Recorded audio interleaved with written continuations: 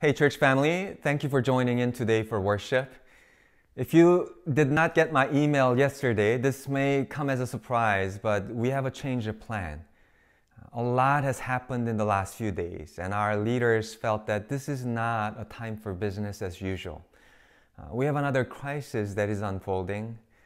The protest that began in Minnesota has now spread over the whole nation. More than 30 cities have been ravaged by angry and violent protesters this weekend, including our own.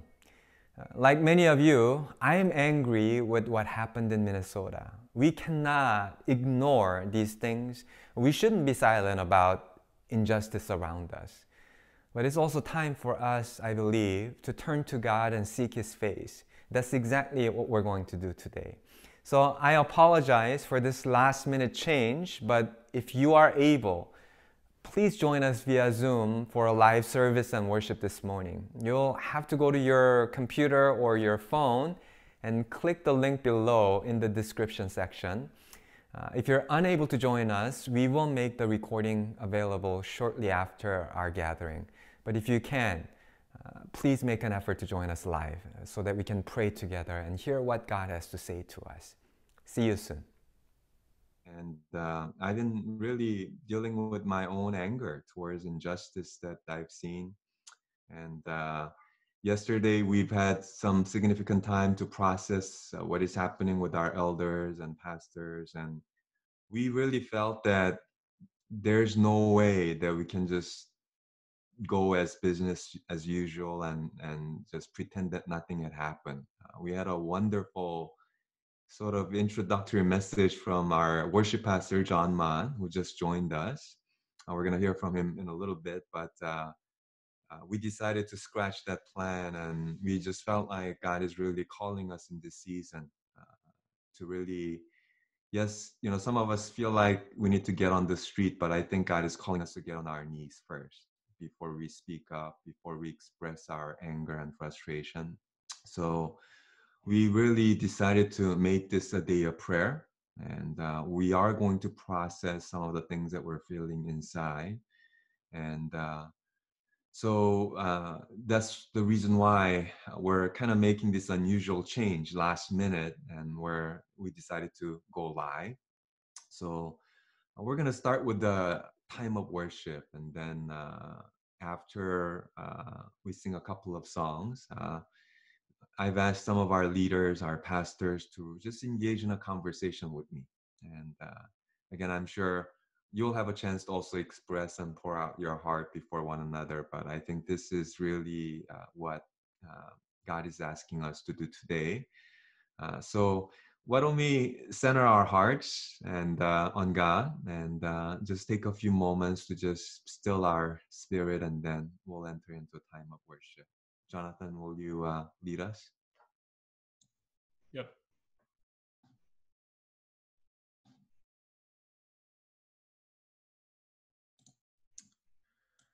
As we enter a time of worship, if you have an instrument nearby and you want to play along, please feel free to do that. I'll have the words and the chords on screen share.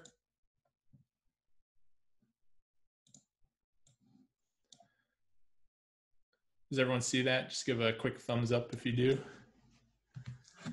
Awesome.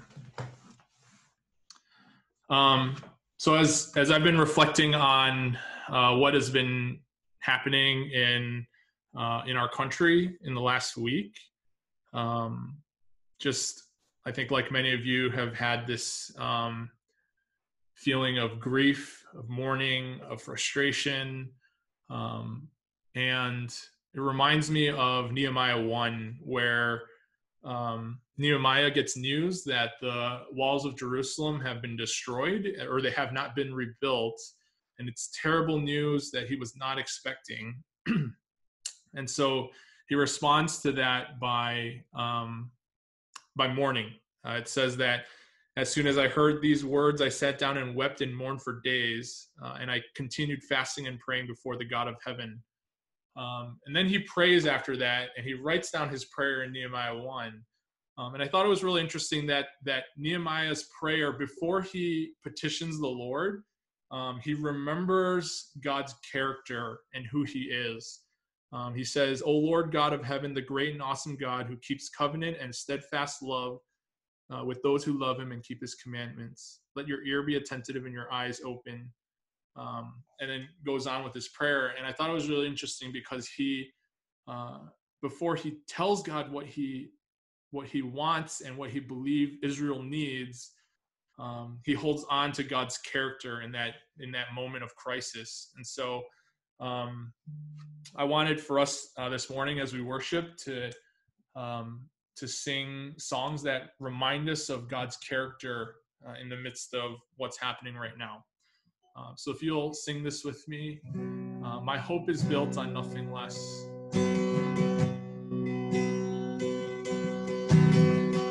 My hope is built on nothing less than Jesus' blood and righteousness.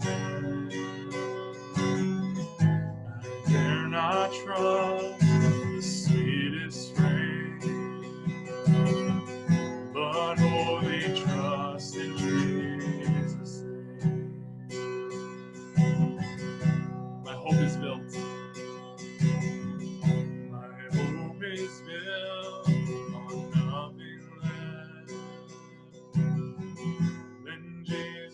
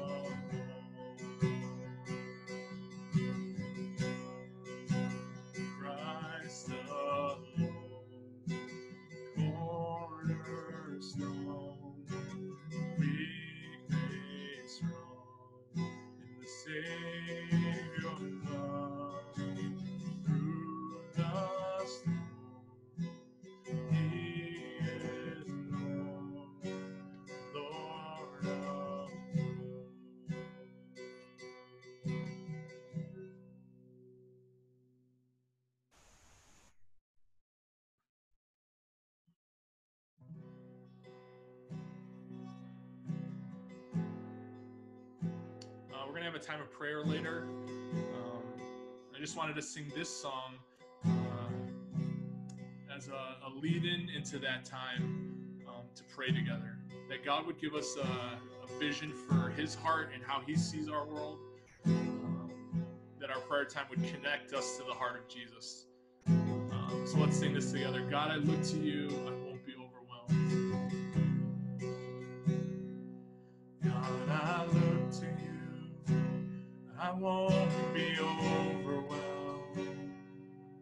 Give me vision to see things like you do. God, I look to you.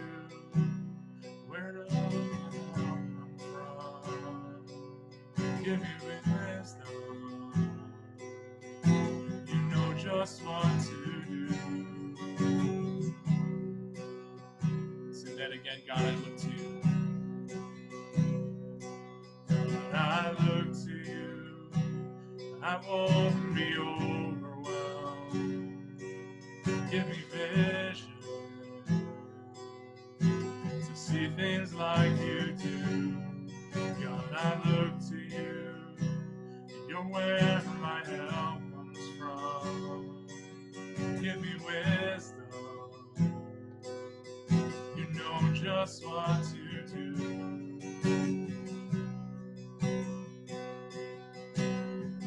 I will love you, Lord.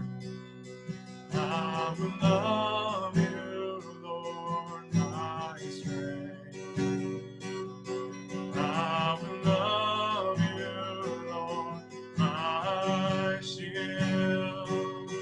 I will love you, Lord, my rock. Forever all my days I will love you.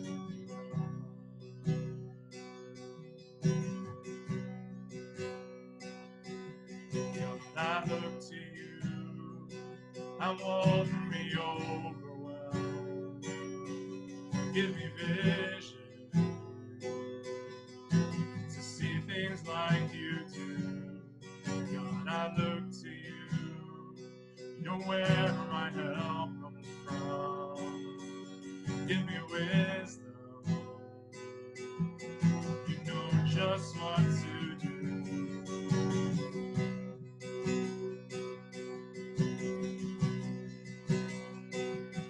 I will love you, Lord, my strength. I will love you, Lord, my shield. I will love you, Lord, my rock. Forever all my days I will love you.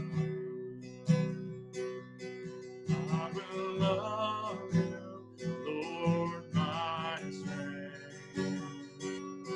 I will love you, Lord, my shield.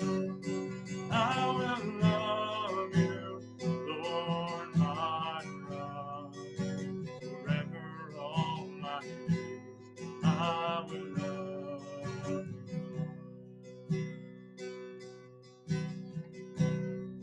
Hallelujah.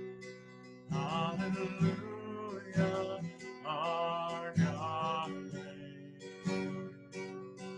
Hallelujah, our God reigns. Hallelujah, our God reigns. Forever all my days. Hallelujah.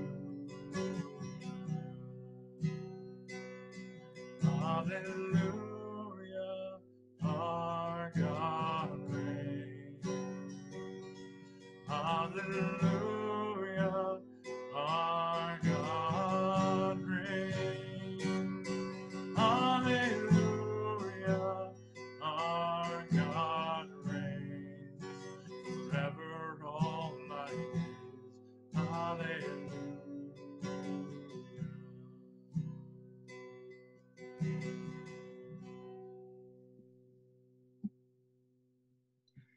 God, we declare that you reign, Lord, that you are Lord of all. that Jesus, you are here in the midst of our suffering, in the midst of our chaos, in the midst of whatever is happening on in this world. Father, we declare that Jesus, you are seated on your throne. Lord, we choose to worship you today. We choose to say that, God, you are good. We choose to say that, Lord, you are worthy of our honor, of our praise, of all glory. And God, as we gather here this afternoon, would you lead us, Lord, Lord, in this time? Would you lead us, Lord? Would you speak to us, Lord, even as we process the events that have happened in our country, that are still happening right now? Lord, we bring to you our pain, our sadness, all of the injustices. Father, we know, God, that you reign. And Lord, we say hallelujah to you. Father, we pray that even as we hear from you today, God, would you give us a soft heart? Would you give us open ears? Would you give us, Lord, your response, Lord, to what is going on? Father, we look to you. We don't look to ourselves. We don't look to the media. We don't look to even our feelings. But God, we look to you.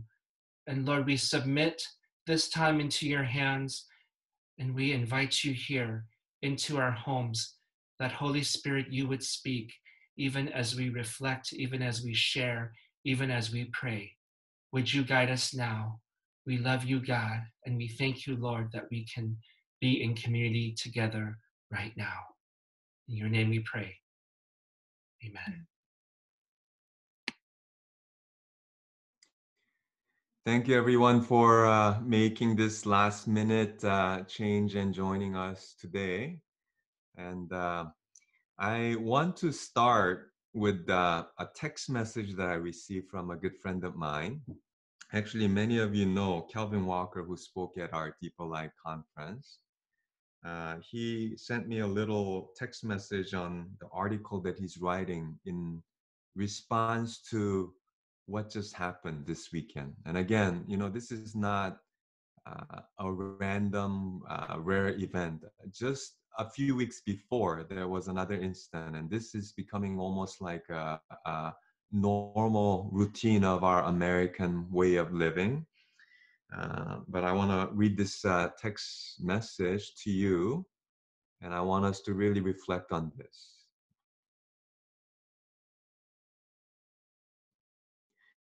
It occurs to me this morning that the white evangelical church in America spends millions upon millions of dollars annually in taking the gospel to the other nations, telling of the saving work of Jesus, how he died for all, the issue of sin in all humanity, and how salvation is found in Jesus and him alone.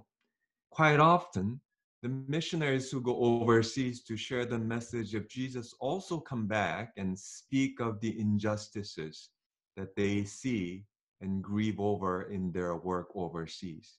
The racial, socioeconomic, and gender injustices.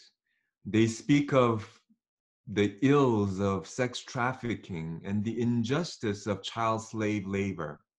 Further, the message they give is that the gospel demands that the church addresses those things and becomes the voice of the voiceless. Overseas, we do not see the gospel of salvation and the gospel that addresses the injustices of society as mutually exclusive. When the church ministered internationally, there is no such thing as a bifurcation of the true gospel and the social gospel. Why is it then, when racism, socioeconomic injustice, and gender discrimination happen in America, the same church is woefully silent and or antagonistic to anyone who speaks out against these injustices? Why is it that this same church questions the legitimacy of claims of these injustices, and rather than defending the poor, the disenfranchised, and the oppressed, we scrutinize the victims of such atrocities? Further, why is it that we, denounce believers who do speak out against such things and categorize them as people who preach a liberal or social gospel. To be clear, the same gospel that saves the soul for eternity also addresses and transforms the lives of those who are suffering and oppressed in the here and now. To be clear, before the throne of God, there is no soul gospel and social gospel. It is the gospel, plain and simple. And the church that does not speak out against injustice is saying to those who are suffering from injustice, for your life, with regard for eternity, I pray you accept Jesus and repent of your sin. But for your life here on earth, be warm and be fed the best way you can. You're on your own. That, my friends, is a half gospel. And that, my friends, does not please the heart of God. When I read this morning, I really thought that it was a prophetic voice that the church needs to hear. We're all guilty in some ways. Even though we feel the pain of those people that are being oppressed at this moment, especially our Black community, uh, we cannot fully experience the pain, the sorrow, even the extent of their suffering that has lasted for so many years. And as Asians, we have our own wall in some ways. We have our own privilege behind which we can actually hide, and oftentimes we can be a little more distanced or even indifferent to what is happening in this country. But I feel that the Lord is really asking us to care for what is happening. And again, I think this is part of what the Lord has been doing in this COVID-19 crisis. He's exposing a lot of things in our own personal heart and soul, as well as the things that have been just plaguing the church. And God's been exposing the things uh, of our society and our country. So this is really a significant season where we need to really seek God's face and pray. And I pray that we as a church will not be silent. I don't even know how to speak out and how to really speak up for the voiceless at this point. But it starts with us processing together and hearing God's voice together in this season. So what I really want to share with you, I said earlier that the predominant emotion that I've been feeling is this anger and frustration. But before we start pointing our fingers at other people, those white police officers, or even our government officials for not really making any significant changes in our policies, I just want to share, and this really comes from a very vulnerable and honest place. But as I was fuming in anger over what happened, uh, I think it was the voice of the Spirit just whispering into my ear. I think it was yesterday. I heard this voice saying, "What would you have done, Ted, if you were there? If you were in front of the scene where a Black man was pinned down by a white police officer, what would you have done?"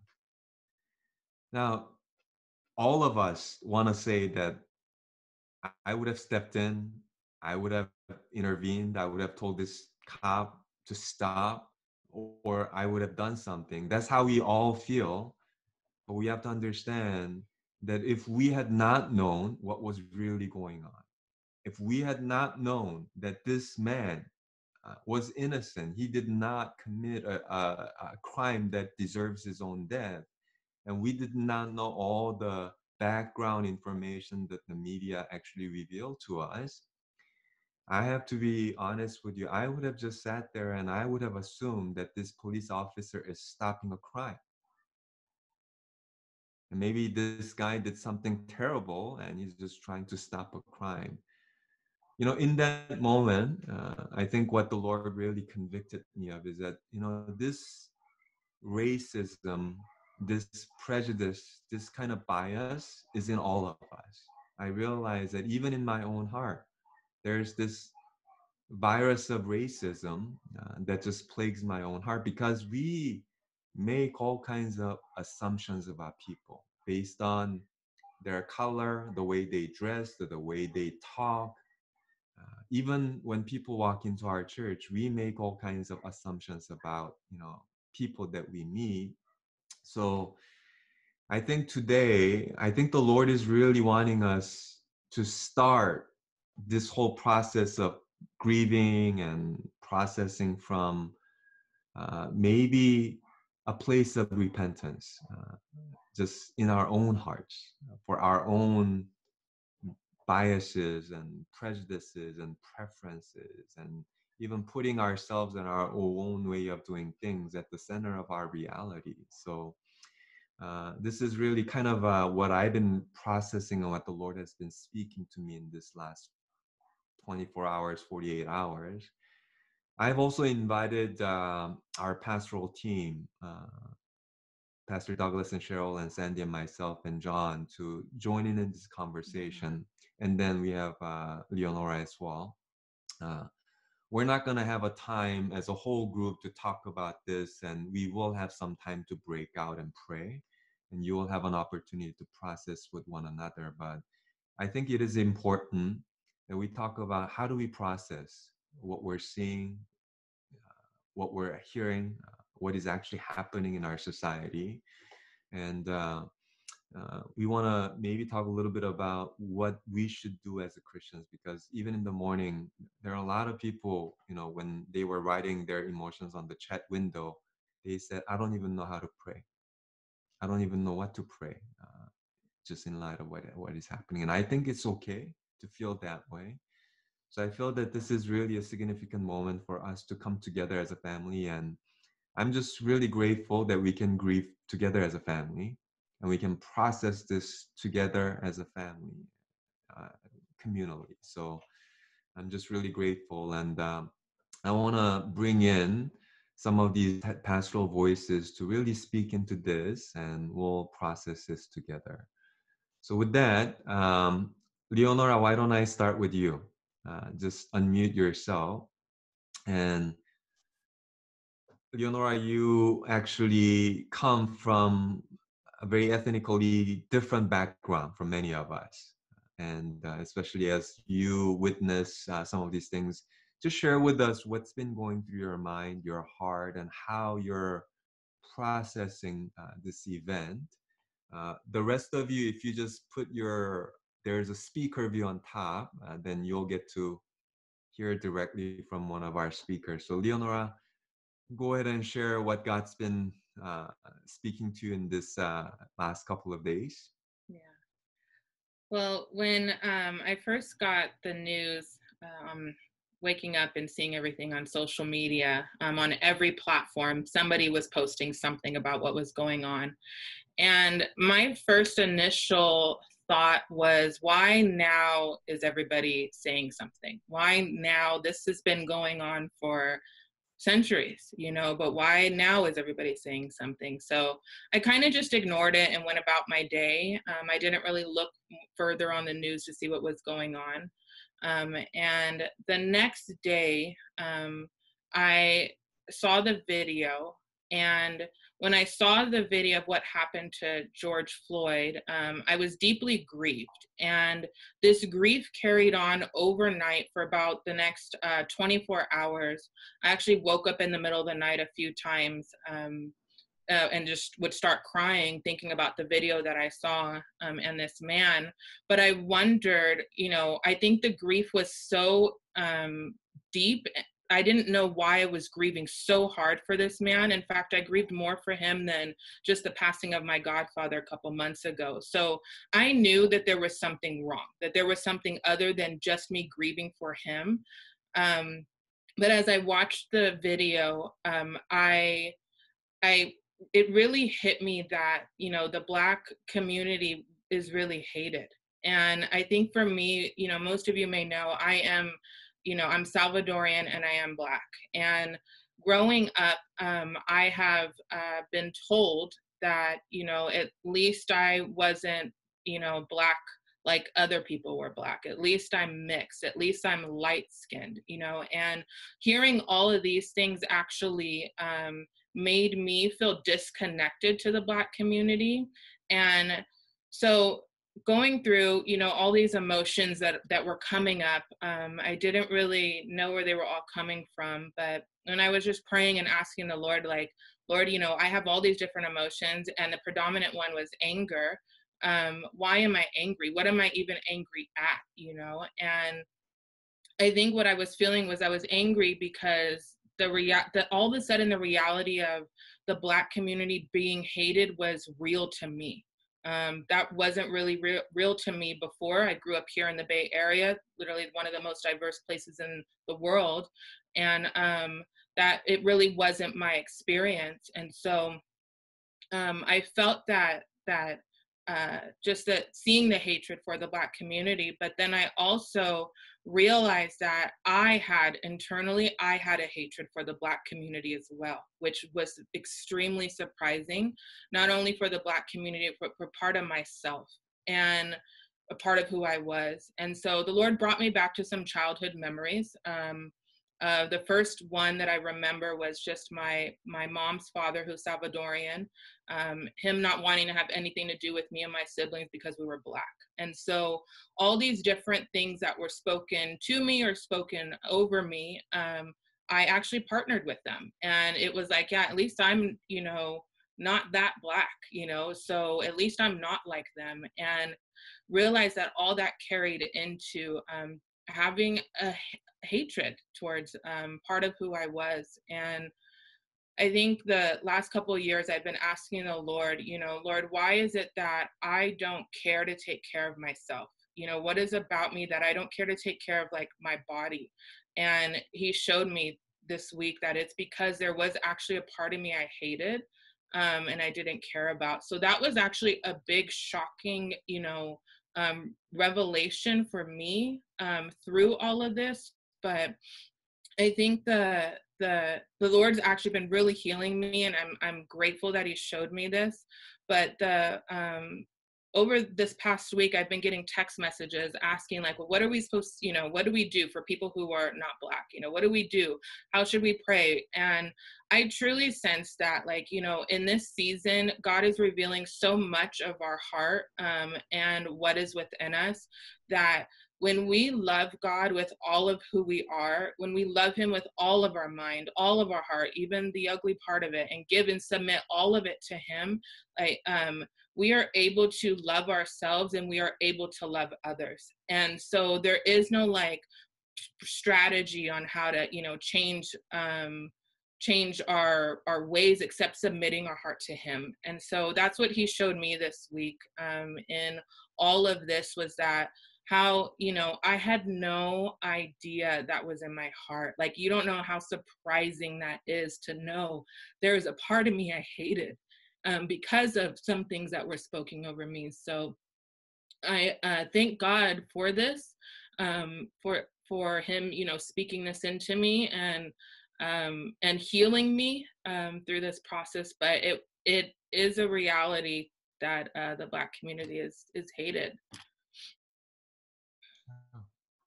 Thank you for being so real. You know, what I'm really hearing from your sharing, and I think I can totally identify with it.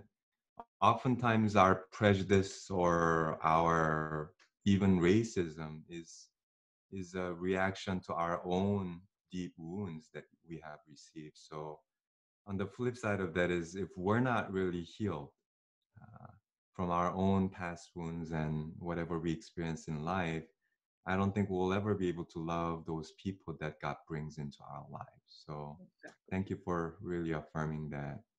I'm gonna bring John in. And by the way, this is John's first time actually meeting all the New Vine family. I think he came to visit back in February, and then finally he just started 2 weeks ago. So everything is so new. And John, you also made this most unusual move in the midst of the most unusual and chaotic season. I don't really know of many people who would replant across the country in the middle of lockdown, and then obviously, with what happened in the last 48 hours, so much must have been going through your mind. Just share with us what you're really processing in this season and how you're actually even navigating through this change that you're experiencing. Yeah, when I first heard about what had happened and saw the video earlier in the week, um, I think my initial response was one of frustration and anger. I was upset about that this is our reality and that it keeps happening. Like I kept asking myself, why does this keep happening to the African American community? And I think I had some frustration because I felt like I'm new to San Jose. I don't know where anything is. Even if I want to go join protests, like I don't really know how to get there. I don't know people that are connected to different justice movements. And so there was a lot of frustration for that. And then I think that frustration kind of shifted a little bit and turned into shame, where I realized like how quickly, how easy it was for me to disconnect myself from what was happening. And even that feeling of like, oh, why does this keep happening? I really think that because I'm hearing more about it more recently. Like it's just in recent history that it's been filmed or it's been put on social media. And so we see it much more frequently. But the reality is that this has been happening for hundreds of years. And I have the privilege of not having that history hanging over my head. And then on top of that, like even as a minority, knowing that, I have benefited from the civil rights movement, from African American community in ways that I don't acknowledge or don't show gratitude for. And instead, it's very easy for me to just turn a blind eye to it and ignore what's happening. So I think in the midst of those two feelings of frustration and shame, again, I was reminded of that passage in Nehemiah that I read earlier, and how Nehemiah really holds on to the character of God. And so I spent part of this week just really thinking about like what parts of God's heart and his character do we see most in situations like this, right? Or do we need to see most in situations like this? And absolutely, we need to see God's heart of compassion in the church and in his people, and in myself. I need to see that. Do I have compassion for the oppressed and for the hurting? Do I, and also, our God is a God of truth, and am I seeking out what is true and navigating all the different false realities or lies that we might be presented? But I think probably above both of those even, I was reminded that our God is a God of grace and forgiveness. And there is a call to forgive the oppressor, to forgive maybe those who are protesting and have lost control, and to extend grace towards them. I think probably personally it was easier to extend grace towards a protester than it was to like one of those 4 police officers, but we're still called to do that. But then equally as important is my belief that the gospel never separates grace and justice. And the grace that we receive at the cross is purchased by the justice that Jesus experiences. And so if we're to reflect him, then we really need to reflect both the grace and the justice that he demonstrated for us at the cross in our world. And so I think that's the hard part for me, is what does that actually look like in my life? But yeah, I think that when I forget God's character, that's when I fall into the trap of just responding maybe the way the world wants to respond. Yeah. Yeah, we don't like the word shame, but there is a healthy kind of shame. And just even from your sharing, I felt the same thing, even as a church. I have to say, I was a little ashamed because I didn't know how to respond, how to react, and how to even engage, and how to speak up for these people who have no voice. So I think this is something that we're going to have to really wrestle with. And I just going back, you talked about God's grace as well as His justice. You know, sometimes we have a tendency to just emphasize on one over the other. Calvin earlier in the text that I read to all of you, he talked about why is it that we put so much focus on going overseas and taking the gospel to bring salvation, and yet overseas there's no distinction between social justice issue versus our soul justice or soul salvation. Whereas when things like this happen in America, there's such a dichotomy. And sometimes those people speak up are oftentimes labeled as liberals or socialists. So I think there's a lot for us to really wrestle with in this season. And especially as an Asian American church, I think this is really a season where we have to take what God is really laying before us seriously, and we cannot just brush this aside as a cultural or ethnic issue. With that, Cheryl, can I invite you to come on up? And I remember, Cheryl, you also shared your own experience. You had some pain in your own life as Asian American growing up as an immigrant child. And I remember you sharing this story, but how has this season and what you saw is really shaping your heart in this season? What is God really speaking to you about the whole issue of racism and this ethnic or racial tension that we're experiencing right now? Thanks, Pastor Ted. So for me, when I watched that video, obviously it was so horrific. I wasn't able to even watch it more than once. But for me, where the Holy Spirit was really convicting me was in that police officer that was Asian that was standing on the side. And as some of you may have seen or noticed, he was part of that team of 4, and he was an onlooker in the same team as the one that was perpetrating the murder. And he pushed people away, and he was there. And I've been reflecting about, well, gosh, what might have been going through his mind. Maybe he was thinking, oh, that's just my partner, he just gets angry. Or maybe he was thinking in his mind, well, my role is to keep the peace. And the Holy Spirit convicted me that I am that police officer.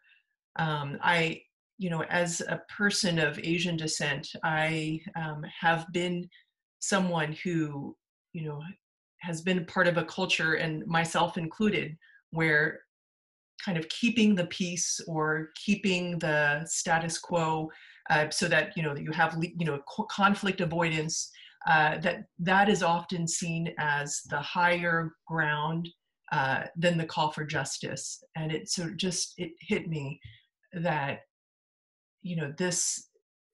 that I am guilty in my passive state, not only personally but culturally, as a member of one who is Asian American. I think, as Pastor John spoke, we have reaped the benefits, that the African American community has fought so hard, and yet we stay silent at times of this. We tend to think, gosh, this is an issue of black and white, and we think that this does not relate to us.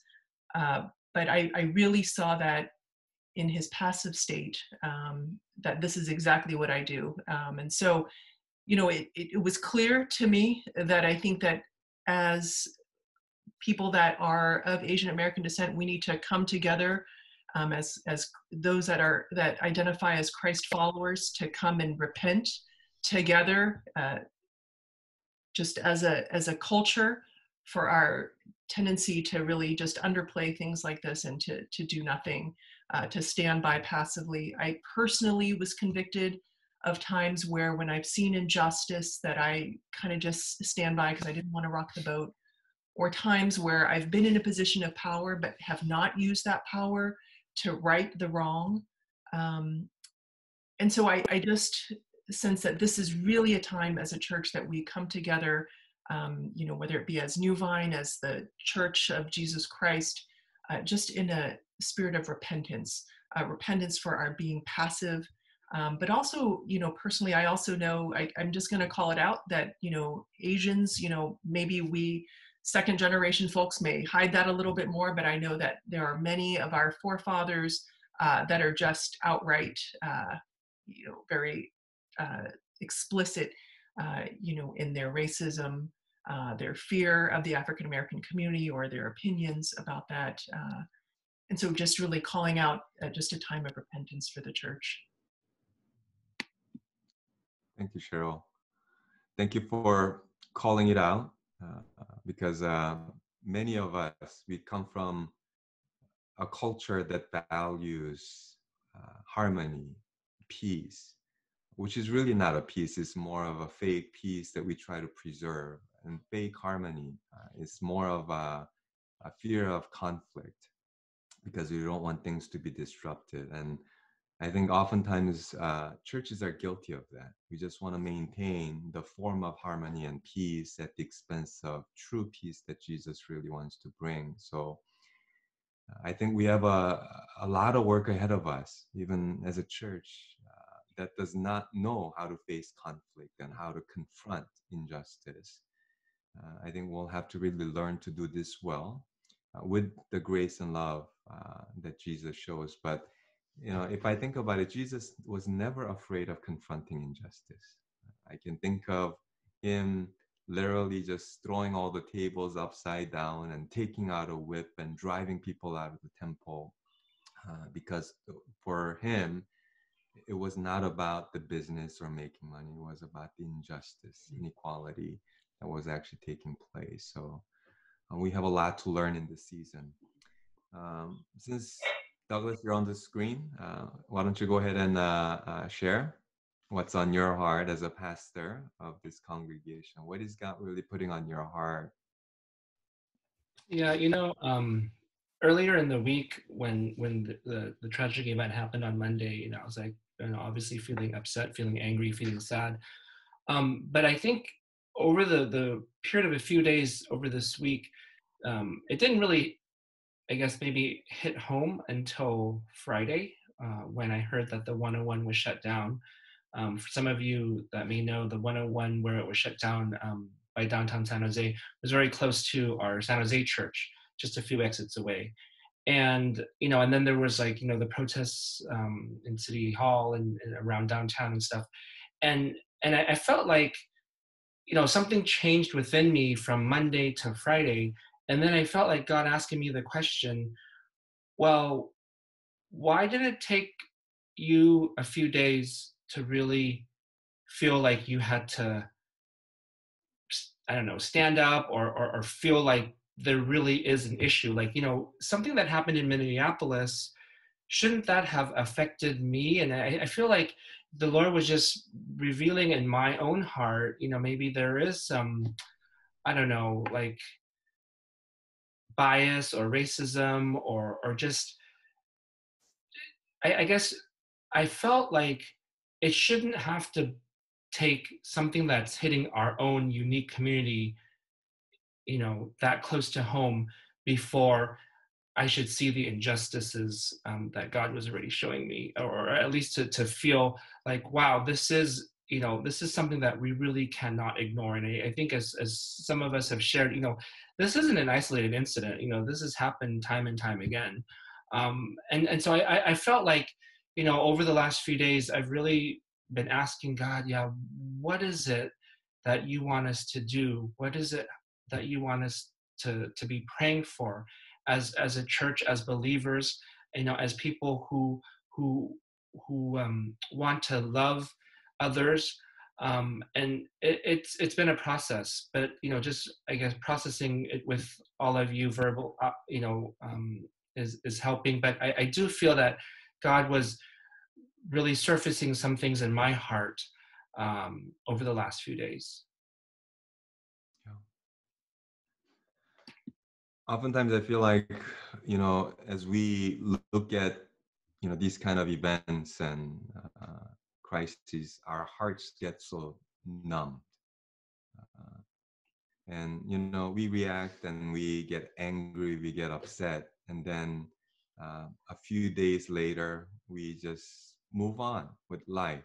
And until something more tragic or terrible happens, and then we react again. So I think one of the things that I really want to challenge all of us today is really to think about what is, as a church and as God's people, what is the best way for us to really bring about any kind of meaningful transformation, changes to our society.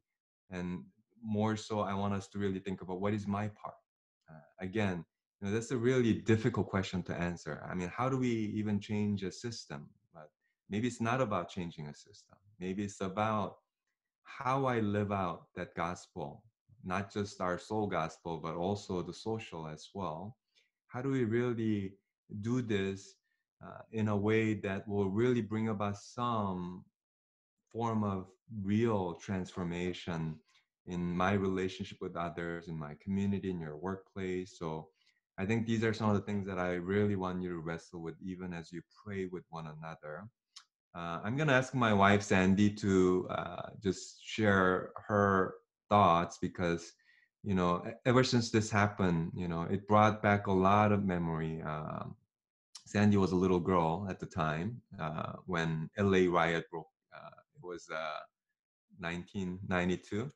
I want to make sure that I give the right year. 1992. I was a little older, but I vividly remember all of the atrocities, the riot, the anger that lasted for days and killing.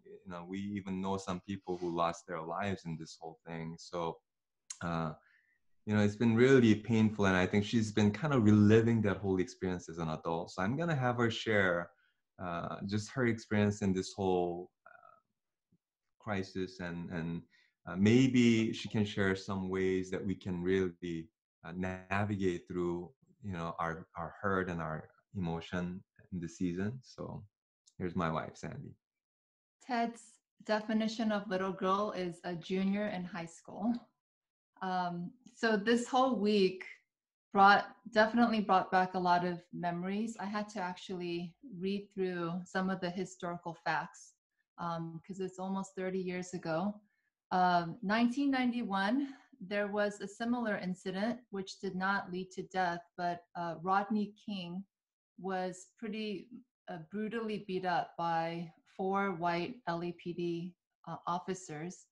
And then a week after that incident, a young 15-year-old Black girl was fatally shot at a convenience store owned by Koreans who happened to be our family friend. And then on April 29th, 1992, the 4 police officers were acquitted of all their charges. And that day was a huge defining moment in LA history where the LA riots began. And I lived in the heart of that.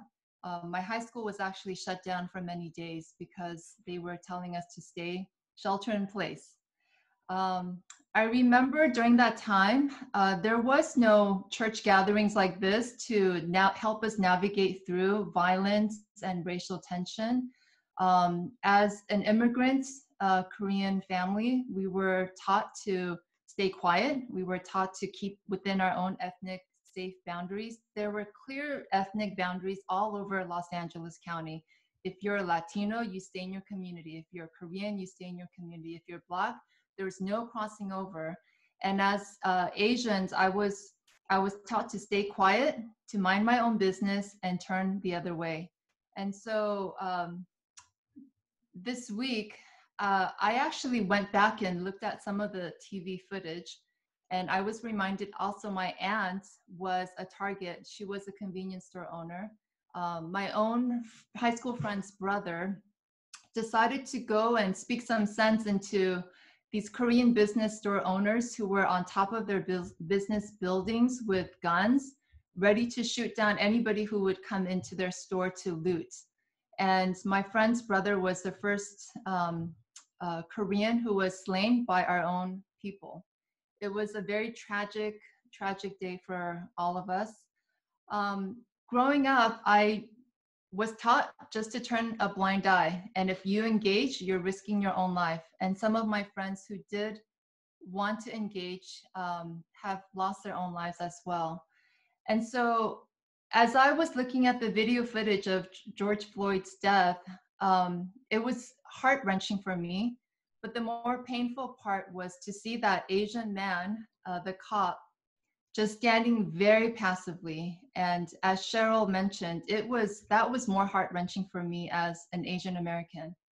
And in front of my kids, I called him a coward. I called him all sorts of names, like how dare he can just stand there allowing such a murder and violence to happen to an innocent man. And God really pointed out, this is the same passivity you've lived with all your life. You've always turned a blind eye to injustice. You get angry and grieve and complain, but it just stays within my own heart. And I have not engaged in prayer and repentance, and not engaged with really bringing this gospel into these kind of situations. And so what is our response? My daughter said, let's go and do that silent protest. Do we get more active on social media? And God just really challenged me, would you really pray for healing and pray for peace and reconciliation? It's not just about racial reconciliation, but it's about restless, broken hearts that really need the gospel to transform them. I think when our hearts are truly transformed by the gospel and we are reconciled to Christ, that reconciliation bears fruit in all of our relationships, even across our racial tensions. I'm going to read 2 Corinthians 5:19. It says, God was reconciling the world to himself in Christ, not counting people's sins against them. And he has committed to us the message of reconciliation. This pandemic has exposed the restless hearts that all of us have been dealing with. And now this murder of George Floyd is exposing the restless condition of our society. And today, I really want to give a charge to all of us, and this is the message that God has given to me, is will I cry out for the reconciliation of people's hearts ultimately to the Lord? Do I truly believe that the gospel can transform hearts and transform society? When our hearts have been gripped and transformed by the good news, reconciliation and peace will be the direct fruit of that. We cannot miss that important truth. As we pray for the victims and also the offender, they all need the gospel right now. I think God's going to show us how we need to engage and respond as a church. But that response must come from a place of really crying out to the Lord and lament and grief and really receiving his heart. His heart is grieving as well. His heart is in pain, but he is also a God of justice and compassion.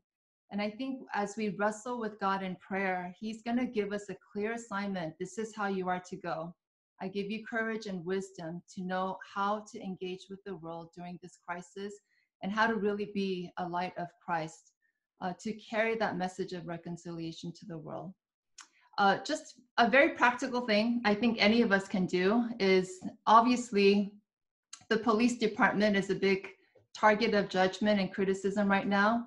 And Eddie Garcia, the chief of police of San Jose, had an amazing kind of pep talk with his crew.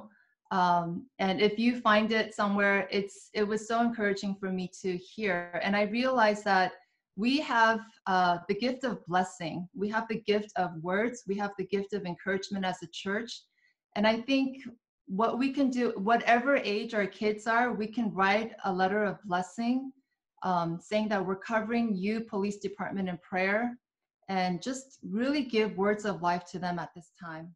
That's just one practical tip. my family and I are planning to do this week. Okay. So we're going to wrap up our time together as a whole group, and I'll send you into smaller groups to process and pour out your heart before one another and ultimately before God. But just to really summarize what we're hearing from the Lord today, He's really giving us permission to grieve. I think, again, there are two ways to grieve. One is to really just grieve from our own human heart, but I think we need to really get a hold of God's grief over our city, our society, what we're going through. So I want to really ask you to enter into that grief that God has for us. He's also giving us permission to be angry. And again, God's anger is very, very different from how we feel. A lot of our anger comes from a place of self-righteousness, even hypocrisy. But God's anger is perfect.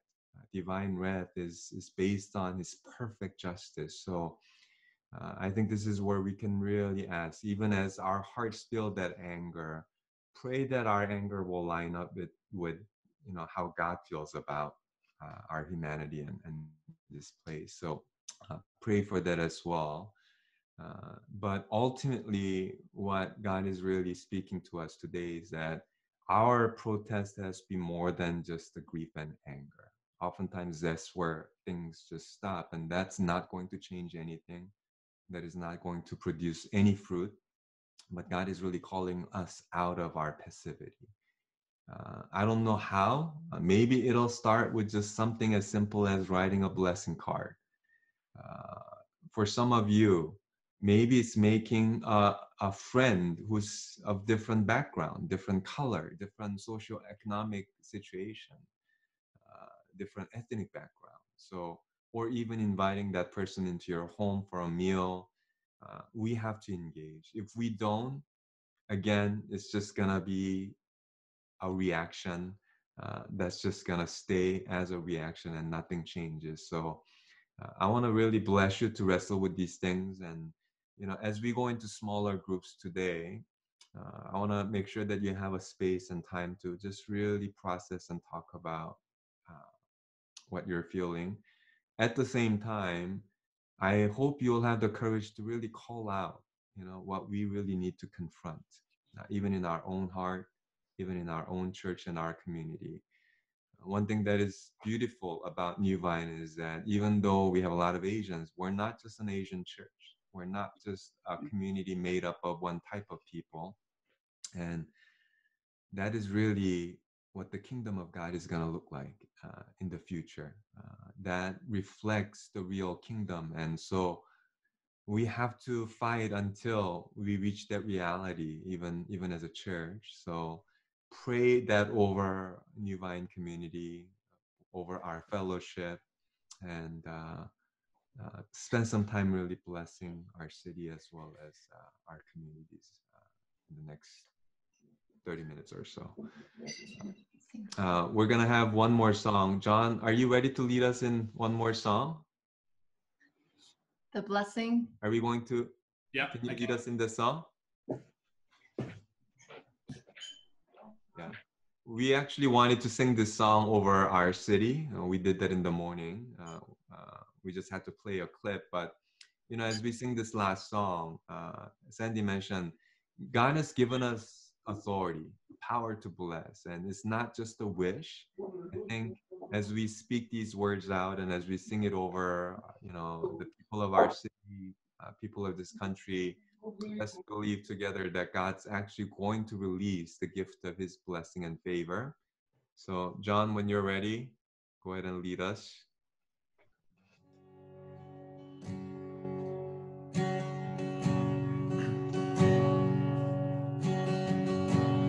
Lord bless you and keep you.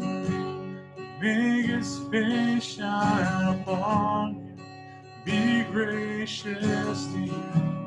The Lord turn his face toward you and give you peace.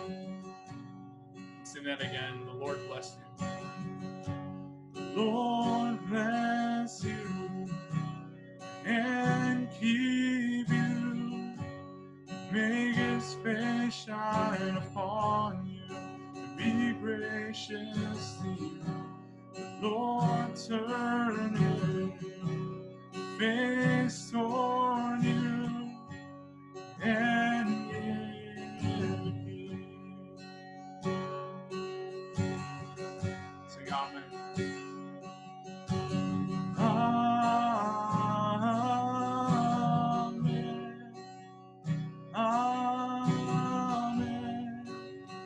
Amen.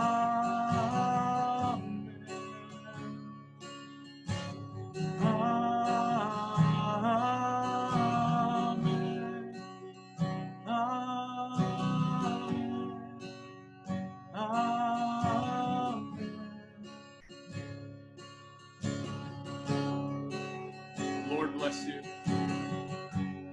Lord bless you and keep you.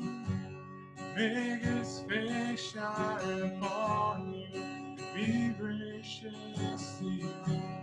Lord, turn face toward you and give you. Amen. Amen.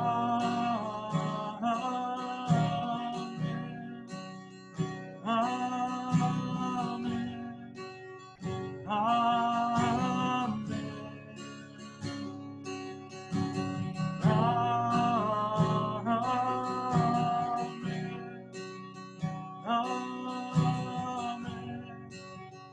Amen.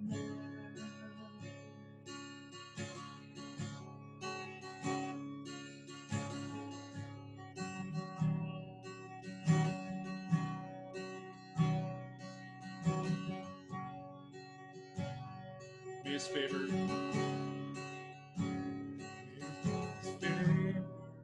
upon you in 1,000 generations, your family, your children, your children, your children.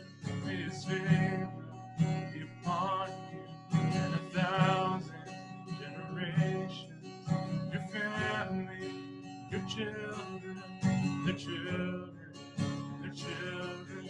May his presence go before you, behind you, beside you, around you, within you. He's with you, he's with you. May his presence go before you, behind you, beside you, around you, within you. He's with you, he's with you.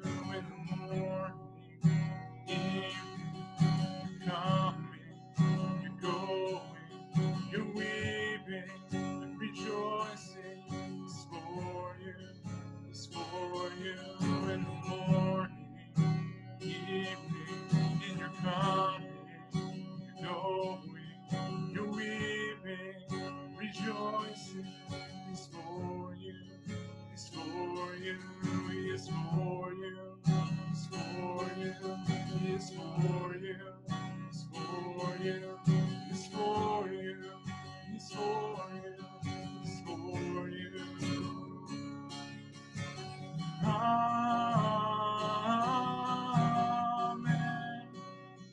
Amen. Amen.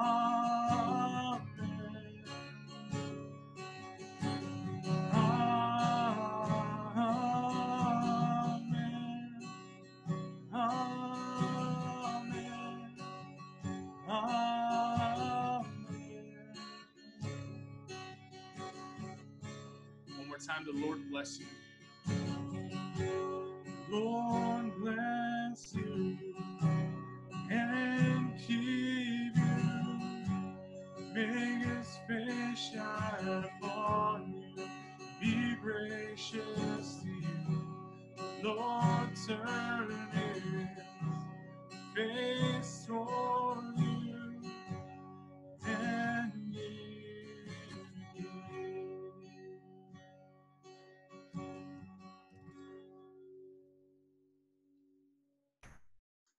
Lord, we thank you for this gift of peace and the promise of your favor and your presence. We pray that this gift will not just be for your church, but we will be the carriers of such gift to those around us, Lord. Teach us how to be your church. Teach us how to shine in this moment of crisis. And teach us how to be the vessel of your glory. We ask all these things in Jesus' name. Amen. We're going to break up into smaller groups, and I'm going to give some time for our Supernova Young Adults.